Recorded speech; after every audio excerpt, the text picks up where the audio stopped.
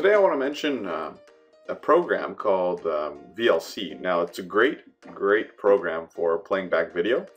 So all of you out there having trouble when you get a video from a friend or whatever it might be, and you double click in it, you know it opens in Windows Media Player or any other players that you might have installed on your system, and it doesn't work.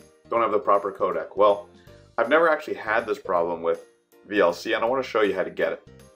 So if you open up a Internet Explorer window or a browser window, and I'm just going to go to Google. I'm going to search VLC, and when you search VLC, you get an official downloads of VLC media player. This is called videolan.org. This is the correct site. There's also some sites out there that try to get you to download it from different sites, you know, these types of ones here. And what happens is you get it, but you're going to get a bunch of other stuff, you know, a bunch of browser toolbars and all these things. So you want to get the download from videolan.org. So if I go to the site, it's pretty straightforward. I recommend supporting VLC. It's a great product. I do. And because of how well they do it and they offer it for free, it's a good idea to support them.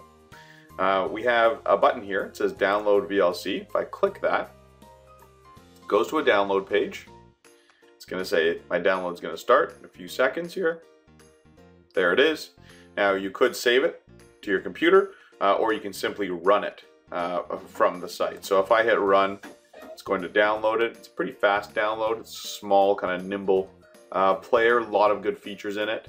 And it will play, like I said, just about any video that you can find. So once it completes the download, it'll run the security scan. I assure you, if you get it from that website I mentioned to you, you're not going to have a problem. It loads setup and it's going to walk you through. So it has a wizard for install. It's really straightforward. If you didn't have it before, then obviously it's going to say a new install. Because I have it already installed, it's asking me to upgrade. So I could choose upgrade. It goes through the extraction process. We'll just kind of speed through this. And at the end it says completing. Do you want to run it? Finish. And then here you have it. It runs the VLC player. I'm going to make this window a bit smaller so it's a little bit manageable. You can see it.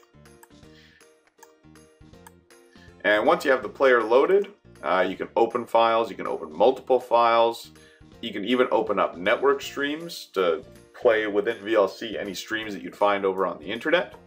Open recent media, obviously, you have playback controls, audio controls, video, subtitles, lots of different features within VLC.